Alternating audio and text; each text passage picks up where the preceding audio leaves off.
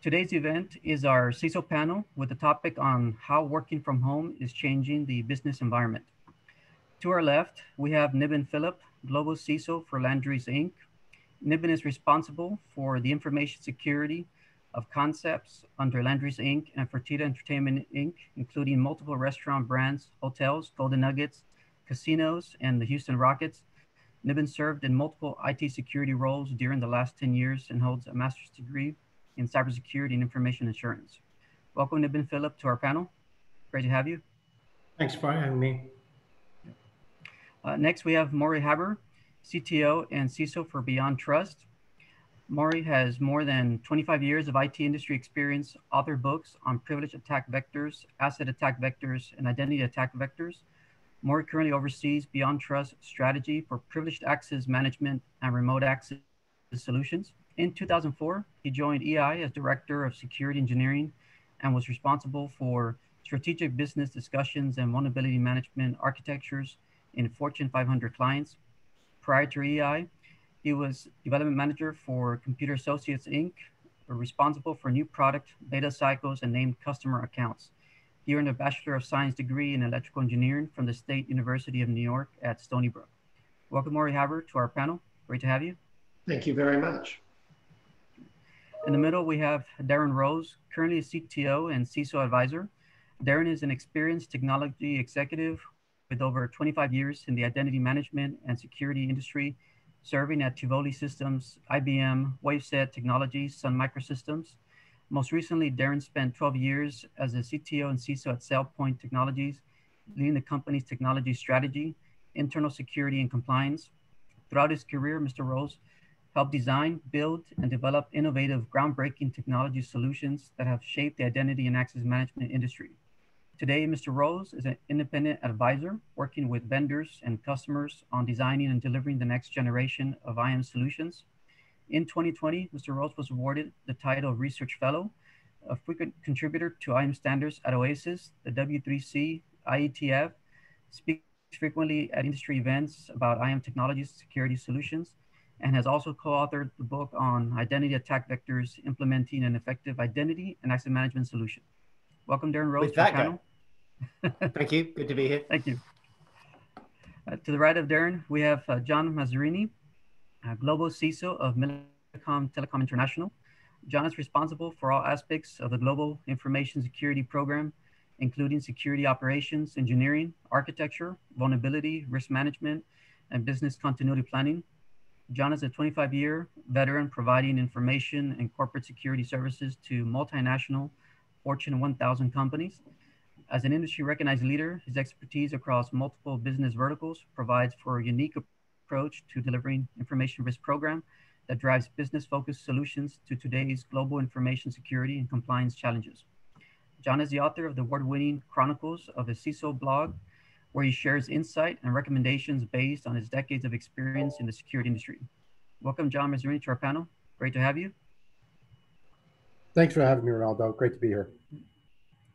To our right, we have Diego Fonseca de Souza, currently Executive Director and Global Deputy CISO to Cummins, Inc. Diego is a strategic thought leader adept at safeguarding the confidentiality, integrity, and availability of company data, information systems, and operational technology.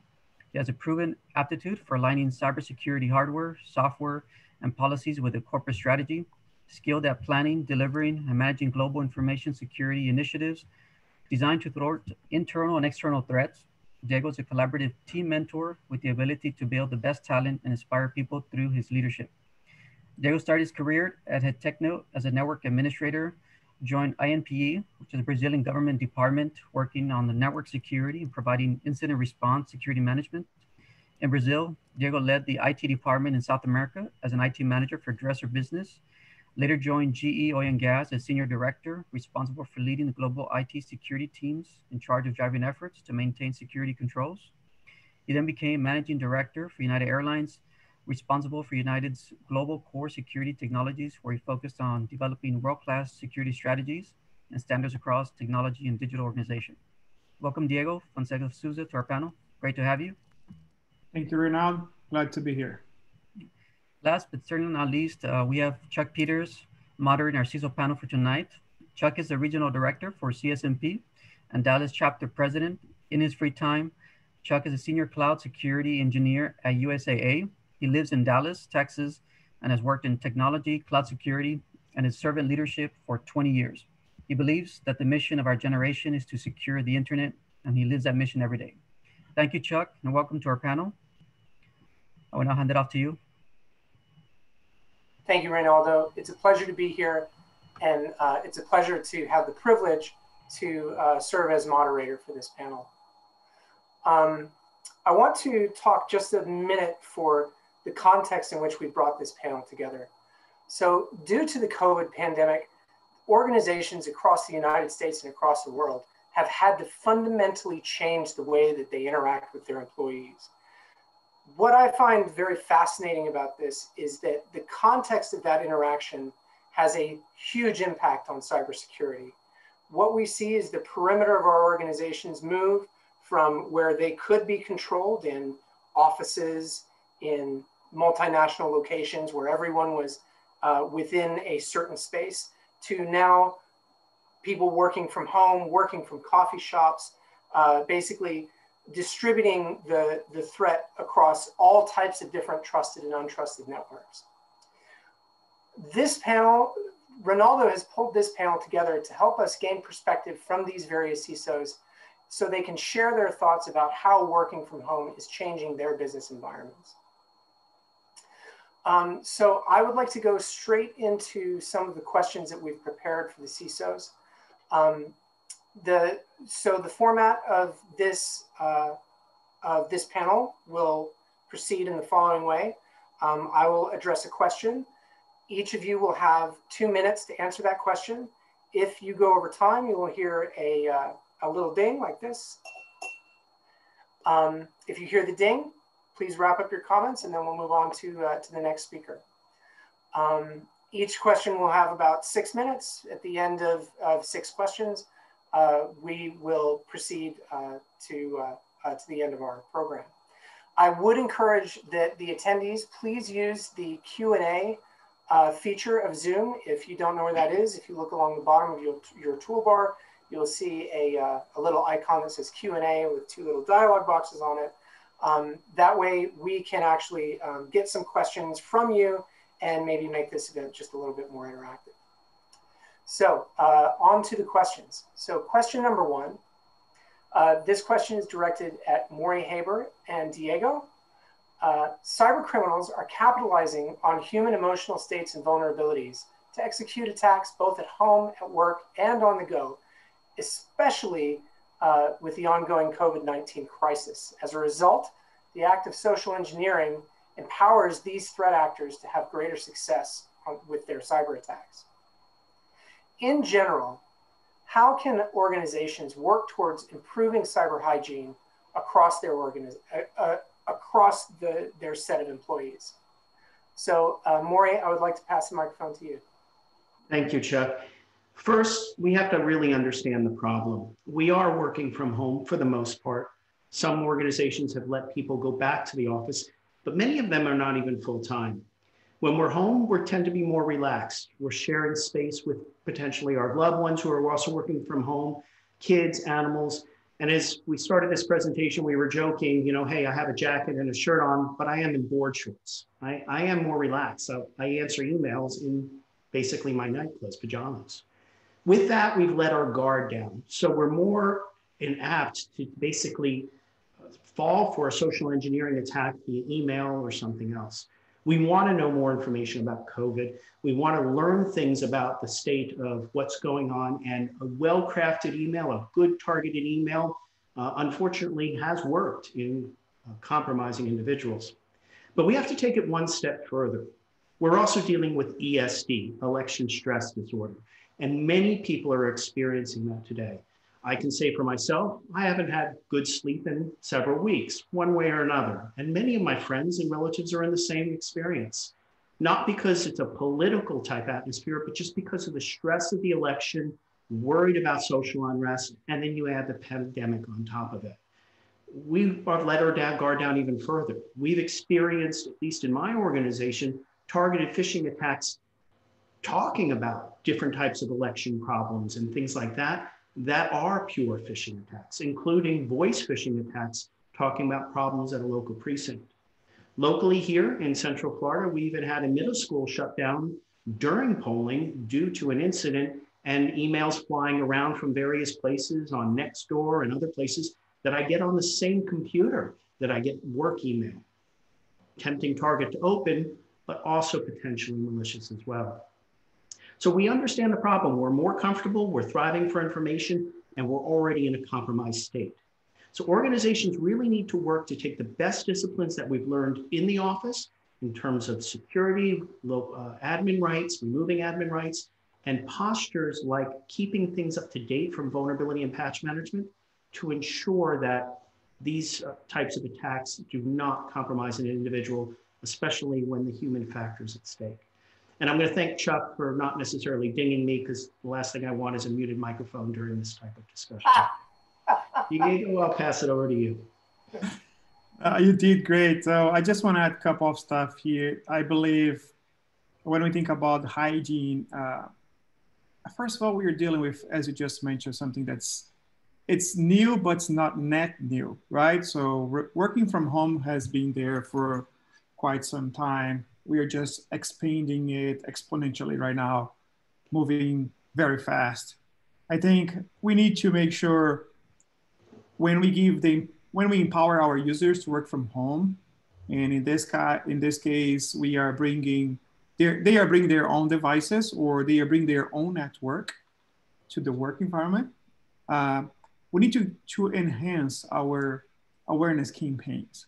So we need to educate our employees and how they should be dealing. So for instance, here at my organization, we decided to review the acceptance usage policy, because now we have a totally different environment. It's different than providing a company device, then the employee now using their printers, using their internet providers, or we don't know the secure configuration of their routers and Wi-Fi. So we have to change the policy, how they should deal with our information.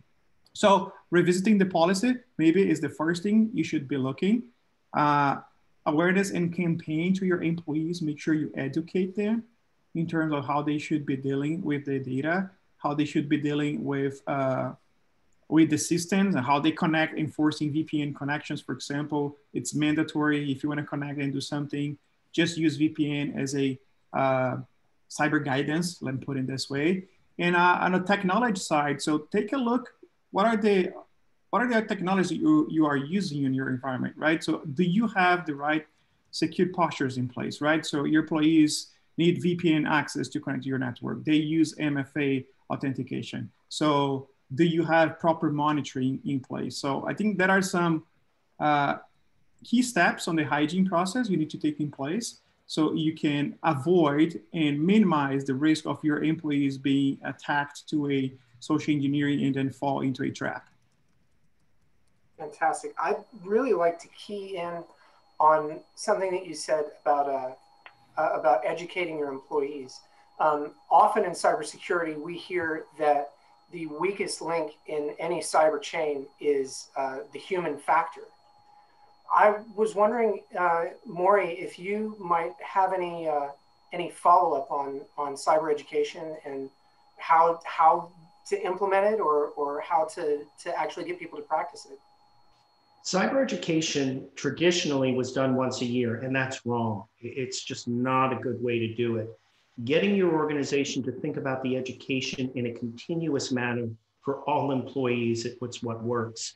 We find that simple things like sending out newsletters doesn't necessarily mean they're going to get read, but doing things like continuous phishing or testing and other types of educational models do work very, very well. And basically using your daily town hall meetings to ask questions, to make people think, to spark awareness goes a lot more than just education as well. I mean, from a simple instance, we do a monthly company update. We bring all of our company employees together, 1,000 of them, and we dedicate a few slides to it to just talk about cyber. But that's got to be something that's built into your culture. That's got to be something that you can get management to buy in. because it's more than just that once a year training. And that's really critical to make people aware of really what's going on in the world and what can potentially impact people working from home or in the office. Fantastic. I really like the culture of cyber mindfulness. I think that's a fantastic point. Okay, so let's go ahead and move on to our next question. So Darran and John, this question's for you. With many more users moving from an on-premises workplace to an at-home workplace, security professionals need to extend security beyond the perimeter to include their household. This exposes organizations to novel risks and new attack vectors. What advice would best serve security teams to address concerns for remote workers while they are protecting IT assets and data? So maybe I'll jump in first. Yes, yes, please do. Yeah, so I think it's really going to, a common theme for this evening is going to be about training, of course, and I'll come back to that in a second. But I think it is interesting to consider that the attack vector is now the rest of the family, and potentially it's your refrigerator, kind of a strange thought, or your Nest, or your IoT devices that sit around you. The corporate ecosystem is now the home environment, and that is something of considerable concern. So it is about education. So to the family, right? Let's educate everybody. I love it when a corporate, KnowBe4 or a Wombat or some sort of, formalized cybersecurity training is made freely available to the rest of the family, anybody else that wants to take it. So I think that's a great point. But I think it's also about network topology and security as well. So I'm a big fan of actually giving staff basic home network security recommendations. It's amazing how many people don't have a router that they manage themselves. Just having a second router behind your internet service provider, don't just have it on the edge, is a huge advantage. And in fact, going one further from that, I mean, I advocate separating, the kids and their friends and the fridge and the Nest, the refrigerator and the Nest and all that stuff from the actual work computer, right? So a bit of network isolation takes on a new meaning here. And I think to extend that even further, I'm again an advocate of the idea that executives, company executives, this panel, you're the first guys I'm going to chase after, right? You're the best target for my attack if I'm an adversary. So I personally believe that executives' home networking should become part of the corporate umbrella. And there should be some degree of ownership, or at least if not recommendations and resources available for those guys, because your home is now the network, so the corporate network. So we have to extend, basically. That would be my two things. So topology. I like that a lot. John, what do you think? Yeah, and as Darran alluded to, right, this is going to, most of this night's probably going to focus on education and awareness. And just tying back to some of the stuff he mentioned, we do a very regular, awareness or, education kind of campaign with our employees. And it's a lot of different things. Yes, it's around being aware of your what's going on in your world, the Nest, the Google Homes and all that kind of stuff. Absolutely. But it's also trying to get them to understand this black box that they have in their house that was given to them by, the cable company. And they occasionally need to do updates or figure out, to your point, how it's configured, how the networks are separated to ensure that. So one of the things that I'll tell you we saw very quickly when all this stuff happened is kind of the dissolving workday, right? So, we have monitors and alerts in place that kind of alert us to when people who are working out of time, why they're logging into the systems at midnight and all that kind of stuff. Well, that became the norm very quickly, right? So, some of our internal things that we were using really we had to kind of take a step back and go, okay, does it really give us what we're looking for? So there was certainly some introspection on our side when, all of a sudden the alerts started popping for, what we thought was, a great concept, but in practice, when everyone's working, if they're spending 4 hours helping their kids do schoolwork during a day, well, yeah, they're working 8, 9, 10 o'clock at night just to get the job done. So, understanding that. A couple of the other lessons learned, I guess, that when we went through this is, it just, your technology needs to be configured correctly, right? VPNs, are you using cloud? Are you not using cloud? How you're getting your patches and your passwords changed. So there's a lot of complexity around just shipping people home and things you have to worry about from the security side.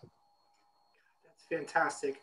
I really like what you were saying about the change to normalized behavior, right? Like if you use normalized behavior to create your alert and monitoring landscape, and then everything changes about what's normal about behavior, it can make your entire system kind of go haywire. That's exactly fantastic observation.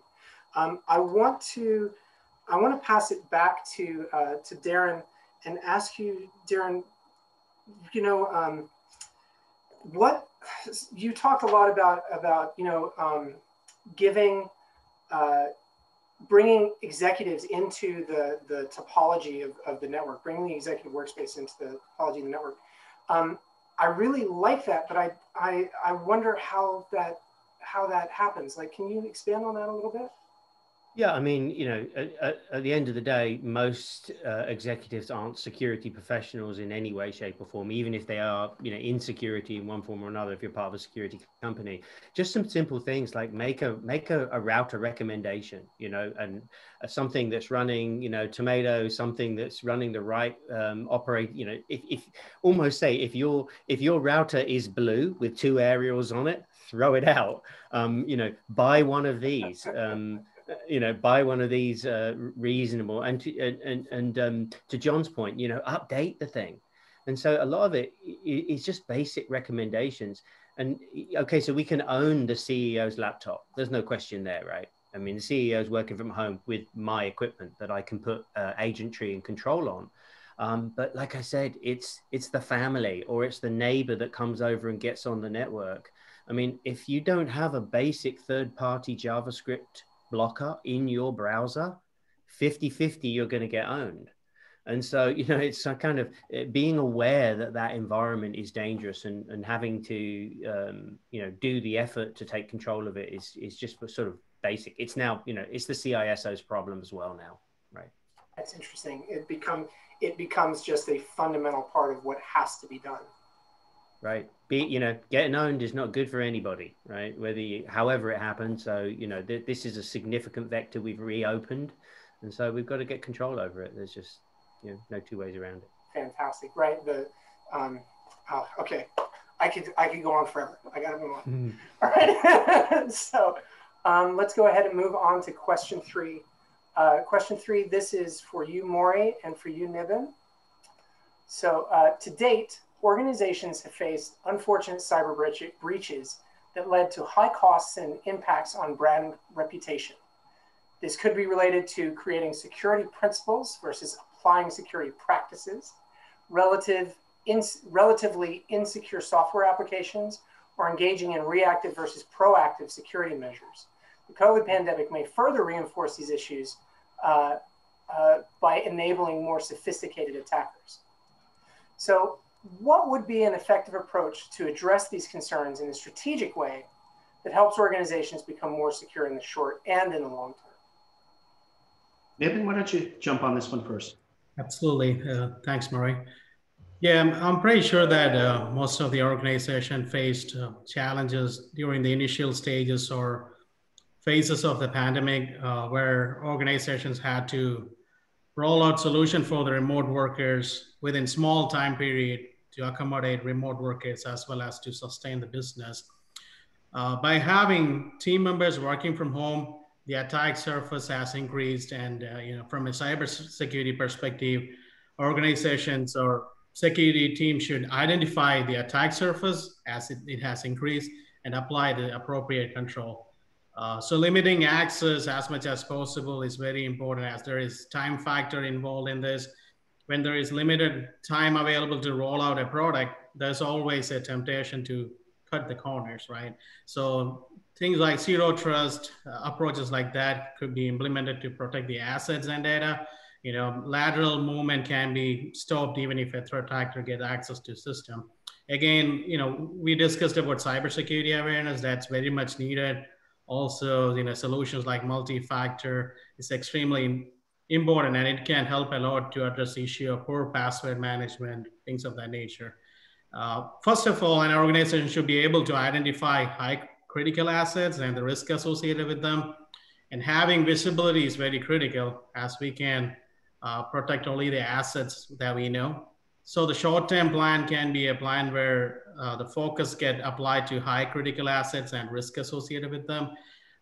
The thing that changed with the whole work from home environment is the change in attack surface, like I mentioned before.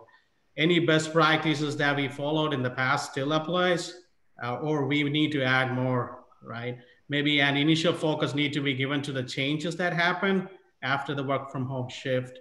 And organizations might have had better controls if the employees are on premise, like we discussed before, versus being remote. So some of those priorities needs to be readjusted so that proper attention can be given to the moving targets. And long-term plan can be created by aligning with the business objectives or needs. Morey? I fully agree with Nibin's answer. I'd like to consider the best strategic way to start with security basics, and that's at the asset inventory level. We've seen a lot of shift of assets to home environments, not only potentially laptops, but other equipment that's had to move home in order for people to effectively do their jobs. With that in mind, once you know your asset inventory and how it's shifted, then to Nibin's point, look at that critical risk, look where the risks lie. I personally do not like BYOD devices to access corporate information. Granted, you have phones and mobile devices, but someone using their home computer with corporate VPN software is just a risk. It's too high of a risk. It's an opportunity for a threat actor to really cause some damage on the network, no matter what you do. So understanding the devices that have moved home, making sure that they're corporate owned, and then finally revisiting the security stack for those devices. If they're a typical Windows or Mac endpoint, what is your security stack? You obviously have malware, but have you invested in solutions for removing admin rights, application control? Have you done things like an EDR or MDR or web proxy? Revisiting your security stack, and then look at how they're being managed. Do they need VPN in order to get updates or gather logs? Can I shift to the cloud so that as soon as the device is turned on, it's getting its updates, it's sending its data, it's not saturating my VPN pipes? And then finally, if you have heavy dependency on on-premise applications or technologies like VPN, there are better ways to do remote access to the cloud or on-premise where you don't have to extend the network layer. You can actually extend the application and using various bastion host type technologies. So I really believe it starts with the security basics of knowing how the environment has changed and who the risks are, and then revisiting the security stack to address them. Ah, that's really cool, because that hits on a place that's very close to my heart as a cloud DevSecOps engineer, which is the BeyondCorp model from Google, which is that there is no such thing as a trusted network, right? Mm-hmm. It is all extensions of applications. Nibin, I would love to hear what you think of the. Do you think that trusted networks are becoming obsolete? Sorry, what was the question again? Sorry. Oh, I apologize. There's chatter that sometimes maybe trusted networks are not the best way to extend perimeters for organizations. And as somebody who grew up in the cloud, there's rumors that trusted networks are actually obsolete ways to manage security. And I just thought maybe you might have an opinion on that. Yeah, I mean, it could go both ways. I mean, sometimes we could consider a trusted network and move forward with that. We might have proper controls in the trusted networks already available. And there's always situations where when we bring in other networks, we don't have proper controls enabled. So I think it could go in both directions depending upon the situation. From a security perspective, there's opinions that trusted network is probably not the great idea because there's always a chance of deception, and that could occur in a trusted network as well.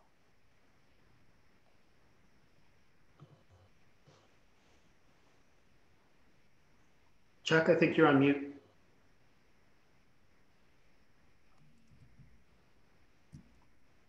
I'm muted. That's what.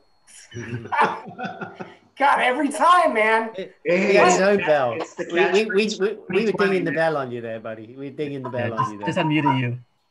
I can get through one Zoom without messing up the Zoom button. That would be a good day. Where were we? We were on question 4. I can't remember. Reasonable approach. Okay, yes, we are on question number 4. Okay, so this question is for Darran and Diego. So here we go. With the COVID pandemic affecting many organizations across the world, whether big or small, more people are working remotely. As a result, there appears to be a shift in how security is provisioned on new assets or deprovisioned on returned company assets. Whether it is people leaving an organization, joining a new one, obtaining or leaving assets, what would be the best or most reasonable approach to sanitize returned equipment and then ship it out to new users? Golly, that's a tough one. Burn it. Start again. It's like that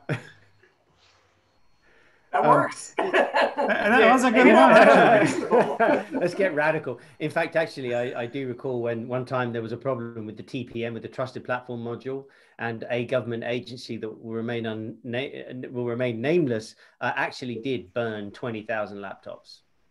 So, pretty radical stuff. But no, I think before we talk about how to sanitize, let's talk about that provisioning process, because provisioning is both soft and hard, right? It's soft assets in terms of all the accounts and privileges that we give out to people, and it's about the hard assets, the laptops.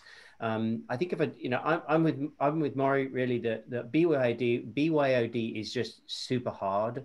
It's very hard to trust the stack when the endpoint is compromised. If the host, the endpoint, the laptop is compromised, there's very little you can do, right? I mean, even if you have a strong single sign-on layer, you have good visibility and behavioral awareness and analysis, it's kind of all the bets are off. So it's just kind of hard. So most of us have really come down on that spot, but it's actually pretty hard to implement that. If you've gone big on SaaS applications and you're big in the cloud, it's actually, you've got to take a very, very deliberate act. You've either got to push people through the VPN, and then on ingress to the VPN, you can look at posture and basically say, hey, that's not my device, or that's not a BYOD that has my agent tree on it, right? Or you have to use something like a CASB, Cloud Access Security Broker, to basically redirect the traffic. So I come from my dirty laptop and I go to my nice, clean corporate SaaS application, and either the application or the CASB pushes me back to say, hey, whose device is this? So there's things we can do, but we have to be very proactive on that side of it. And I'll sort of finish on this notion of join a mover leaver. It's something that we've talked about in identity management forever. And, Morey and I being, myself an ex-vendor in that space, but it really is around having good control life cycles over the joining, the moving and the leaving of people. And it doesn't matter what you're going to do to scrub that laptop. If you don't know the person's been fired, you don't collect the assets, right? So very, very good connections to your HR and source of truth for identities, and then good control processes around managing the deprovisioning and offboarding process are basic good corporate hygiene. Yeah, no, I agree. It's a great question and not easy to answer for sure. But I do agree with you, Darran. I think everything starts to make sure we understand that provisioning and deprovisioning assets is not a cybersecurity responsibility, it's a IT business responsibility aligned with HR function. Making sure first that you have a clear policy that drives how you provision and deprovision assets to employees, and they understand within the new style of work, which is the work from home. They may have some penalties if they don't return the assets to the company. I have seen some organizations saying like for example, if you leave the company and you don't return, you don't get your whatever payment. So until the asset's there. So there are some legal stuff you can attach. But I think on top of that, looking from a cybersecurity angle,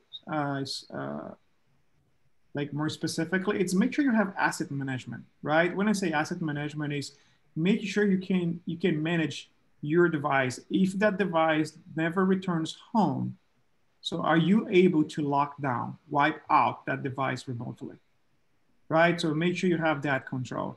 So I agree with Darran and Morey about the BYOD is hard to manage, but we need to understand something that's coming and it's not going away. We're gonna have to deal with that. I see more and more companies moving to that because it's also associated to cost, opportunity. So we as cyber leaders, we need to say, okay, if I am not provisioning a business device and the employee will use their personal device, how do I ensure maybe I can build a container within their device where all the business data will be placed there, right? It goes back to the trusted network before a little bit, right? So we don't trust anybody, right? It's zero trust approach. You need to make sure anybody, anything that connects to you, you are able to monitor, you are able to respond, you're able to protect. So I believe within this question on the provisioning and deprovisioning, it's really about the alignment of the cyber team with the HR team and being able to manage the device remotely as well, if in case it never returns home. Terrific, that's terrific. Diego, I'd like to zoom in on something you were talking about regarding containerization on BYOD. Darran, I was wondering if you had any opinions or experience or advice on that kind of evolving space.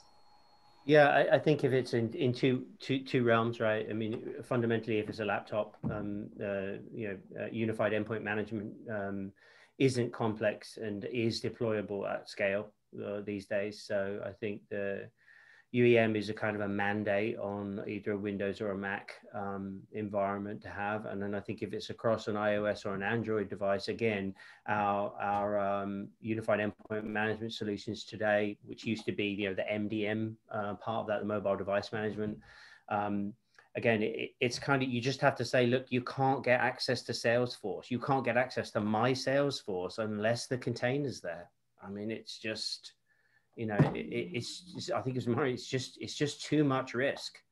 It's just not worth it. So the convenience, can still be there. I'd love it. You pay for the device, but you have to carry with it my agent in effect. It's really what we're saying. Fantastic. Well, we have just a little bit of time left on this question, and I thought I would address a question from the audience. This is open to anyone on the panel. Do you think the concept of zero trust will be intensified? And if so, will this intensification itself introduce more risk due to the maturity level of zero trust? I can take that one and somebody else can jump in. Yes, I believe it's gonna intensify.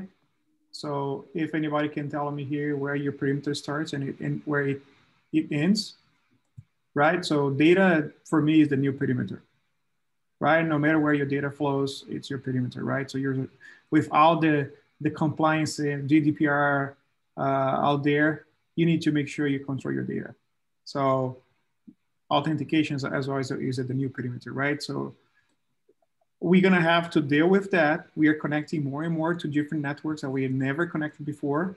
So making sure we have the ability to address those risks. So make sure you have a clear controls before anybody connecting to you. You validate, you verify, you monitor, you ask, you re-ask, 3 times if needed, like encryption, VPN, whatever, you put the technology name there.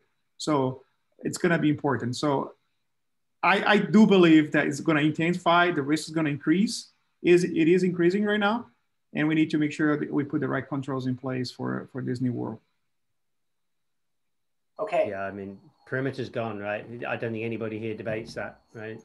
I love the thought, Diego, as you said, as the data plane, as a means of understanding the footprint, right? And I think being an identity management person, I would say identity management is now the control plane.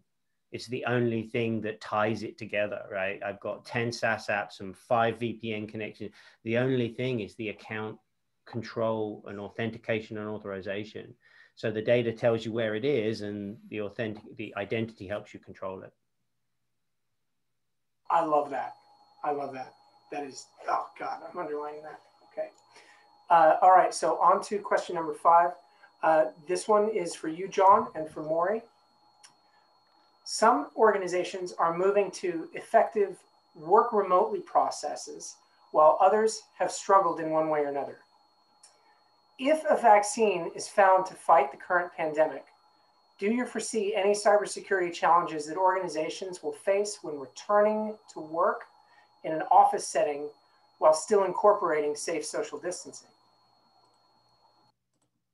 So, yeah, without a doubt, right? So everything we just chatted about, my biggest fear is when, all 25,000 folks decide to come back into the office with these, devices that have struggled to remain managed for the last year and a half, right? Call it a year, whenever it is.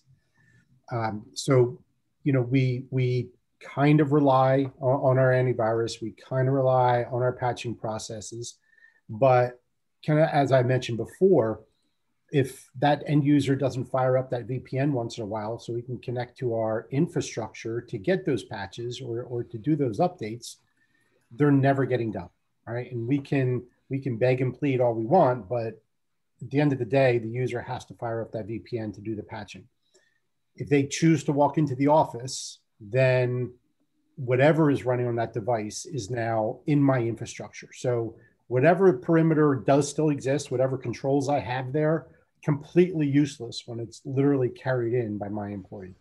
So, there are a lot of concerns about when we do decide to get back in. We've kind of implemented some controls in our offices, around knowing when people connect and why they're there, and tying some of that back to, to some of the tracking mechanisms for a lot of different reasons. But, one of the main one is, right now people can walk into our office. They have the ability to use our office space. We encourage them not to, but we don't stop them.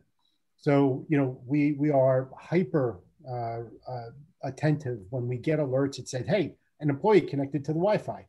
Great. Why are they there? What are they doing?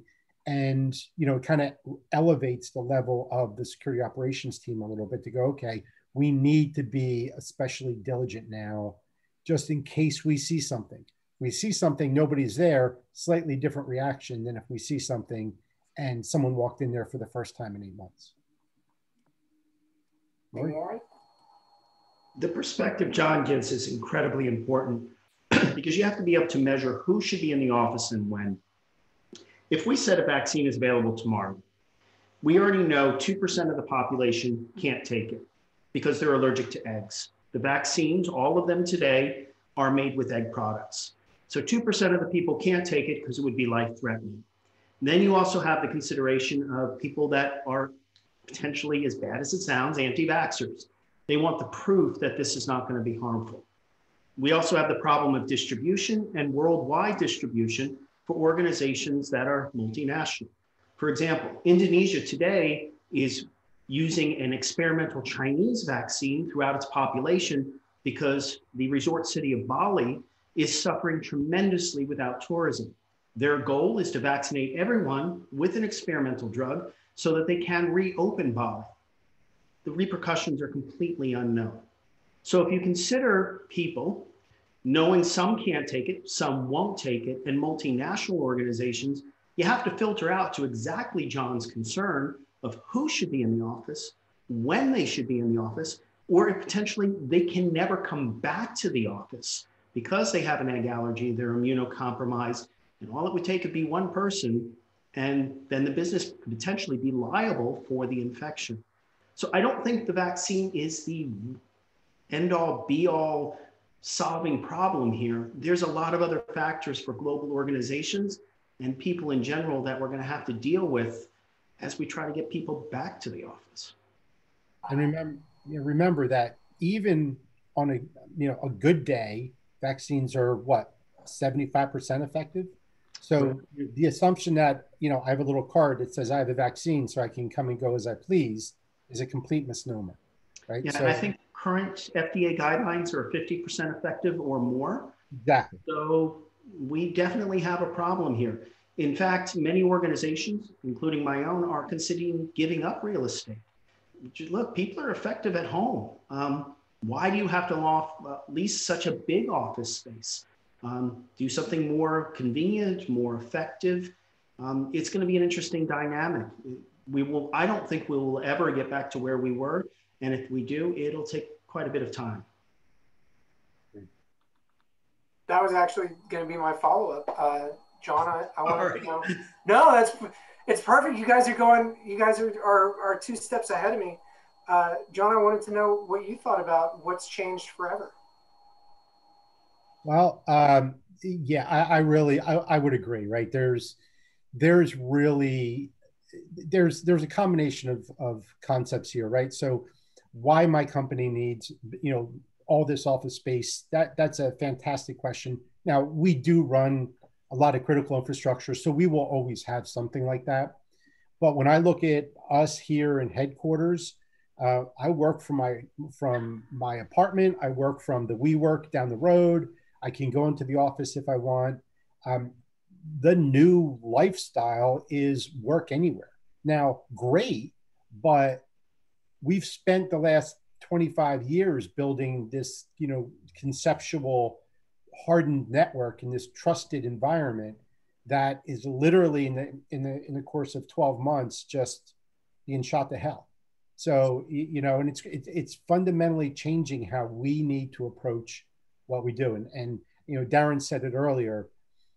I truly believe that access management is our last bastion, right? That's where we need to get to. And, part of that challenge is I don't think our infrastructures and our, system engineers, all that, are comfortable yet with helping us build that kind of environment to where we can rely on a user access approach for control, but we got to get there. Terrific. This is a terrific discussion.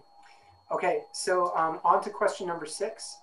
Nibin and Diego, this one is for you. Here we go. In a general sense, the COVID pandemic has presented both obstacles and opportunities for organizations and individuals. For example, before COVID, there were already many cybersecurity jobs unable to be filled. Now, with COVID, it seems like there is a higher demand for cybersecurity professionals because attackers are consistently becoming more creative and organizations find they need specific skill sets in cybersecurity. In many cases, budget cuts have impacted how organizations are able to fill these positions. And even if some markets are more adversely affected than others, there is still going to be a need for cyber no matter what. Since working remotely is becoming a trend, what do you see are ways to help attract new talent or retain top talent while keeping employees engaged? In other words, is there an opportunity for talent in this sort of new era that we're discovering? Okay, I'll take that first, Diego. So yeah, I completely agree. We are going through a phase where there's a high demand for cybersecurity professionals. And of course, cybersecurity professionals are seeing opportunities in other companies, or companies are ready to pay more than they used to pay for cybersecurity professionals in the past, especially because of the current situation and especially because we are seeing a lot of attacks happening. So I think from my perspective, I think creating a culture of recognition will help the team members to know that their hard work and accomplishments are seen and being recognized. End of the day, work-life balance, that's very important as we are dealing with changes that happens every day. And it helps to have that work-life balance in life, right? So it helps to avoid the situation of burnout and cybersecurity. You know, we know that it's very stressful. So work-life balance, that's very important. And of course, most of the cybersecurity professionals, they like to have learning opportunity. That's huge. That's very important. I think that will help the employee with their career plans, and at the same time, organizations can benefit from their newly learned skills, right? And so it helps both parties, right?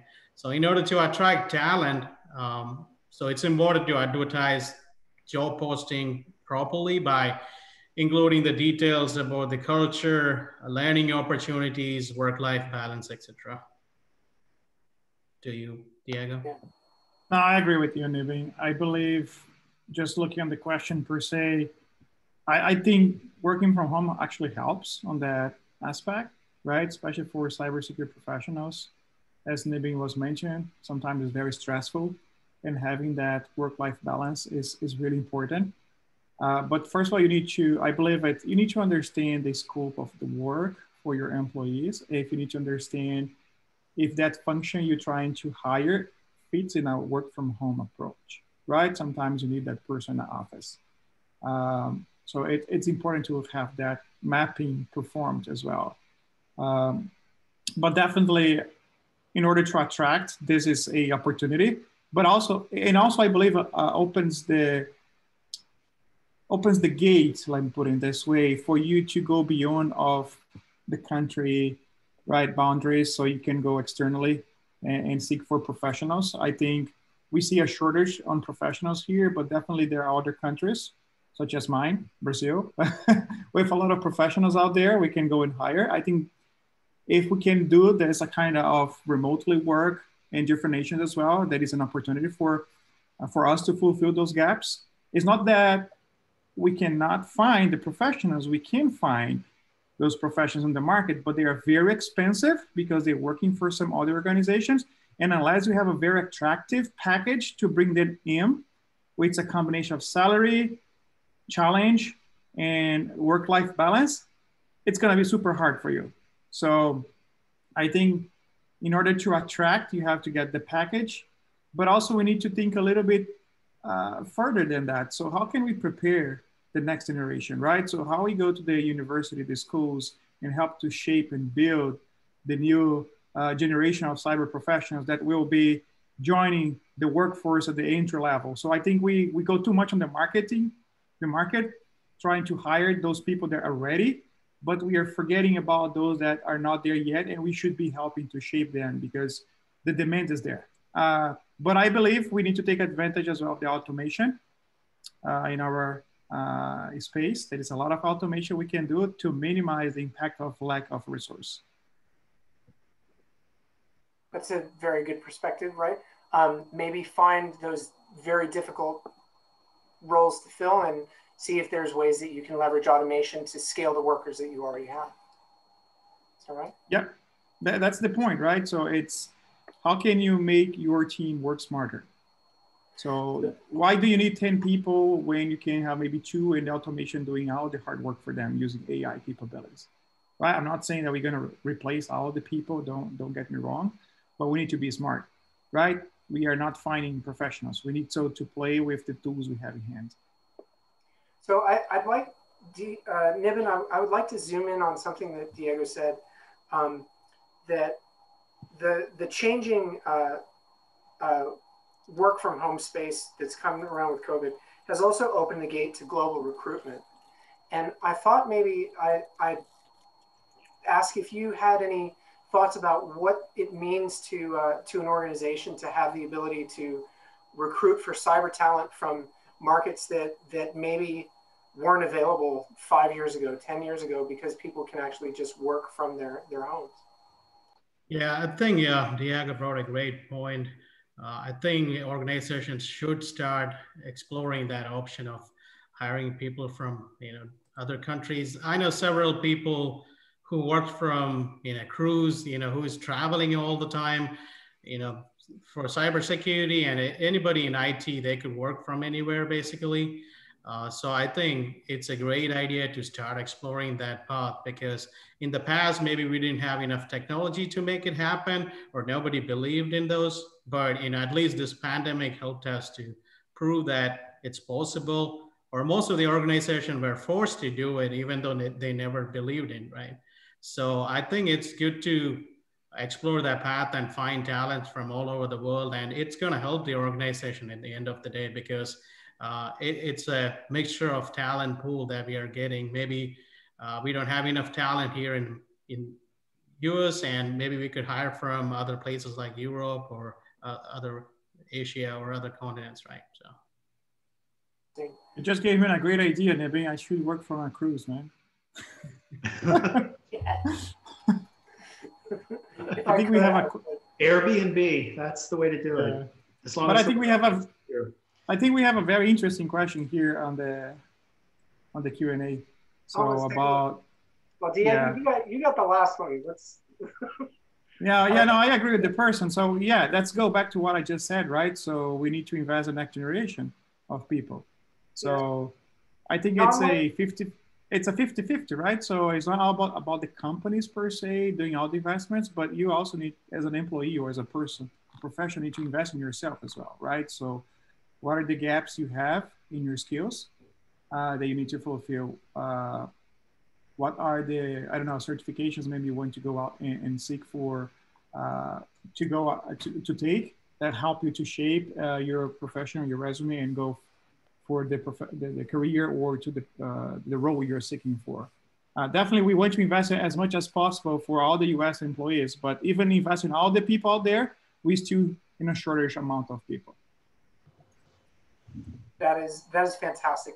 Gentlemen, I want to thank you all for taking the time this evening to join us here. I'd like to end with just a little final thought. No one could have predicted how the pandemic has touched each of our lives and how it has affected the lives of our family, our coworkers, our colleagues, even the things that we do day to day. Today, what I've learned about improving cyber hygiene. I've learned that ID management is the emerging control plane for cybersecurity.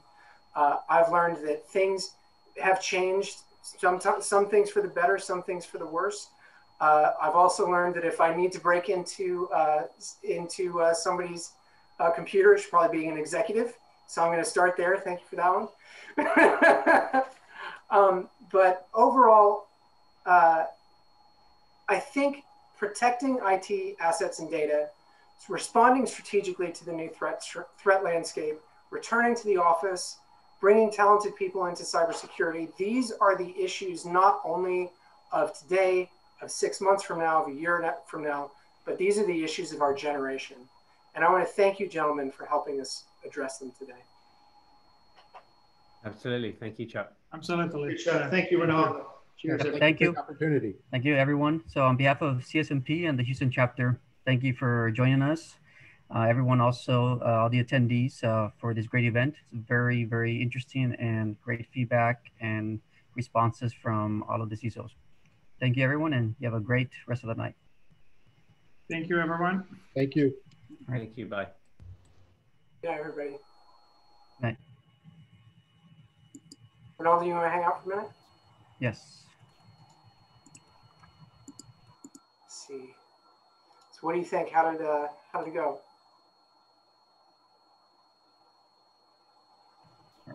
Are we still broadcasting, or let me stop my share. I'm broadcasting a little bit. Are we still recording? I think we'll probably stop recording.